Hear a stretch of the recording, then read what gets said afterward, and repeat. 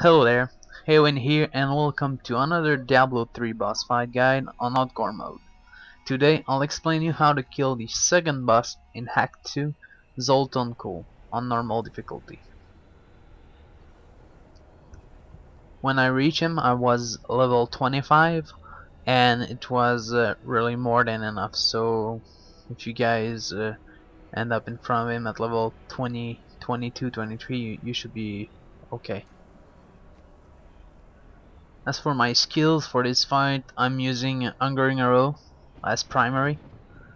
Secondary I use Rapid Fire with the rune that slew the target.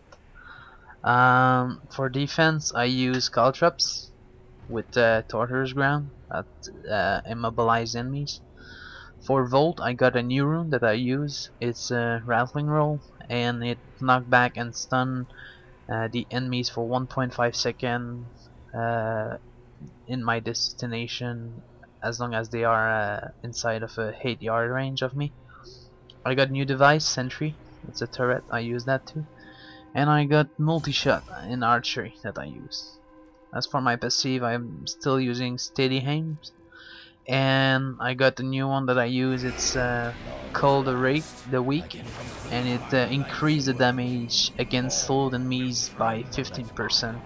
And with my caltrops that I use, and it slows the enemies, basically I'm able to keep this 15% buff uptime pretty good.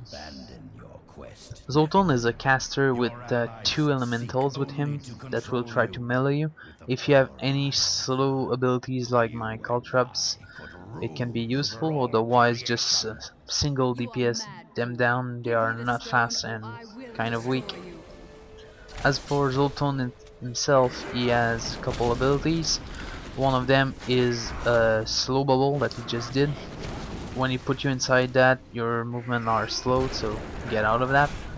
He also casts Fireball, kind of, mid-air. You can avoid them too. Also, the roof drop in the room. I'm not sure if it's him or if it's just the room, but if it fell on your head, it will hurt you.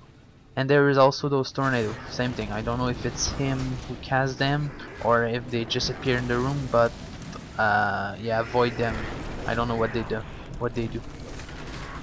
Beside that, just kite him around using that middle hole as a line of sight, and you shouldn't have any problem to kill him. And that's about it for Zoltun on normal difficulty. Alright, I hope you guys enjoyed it. Thank you for watching and stay tuned for more Diablo 3 boss fight guides on hardcore to come.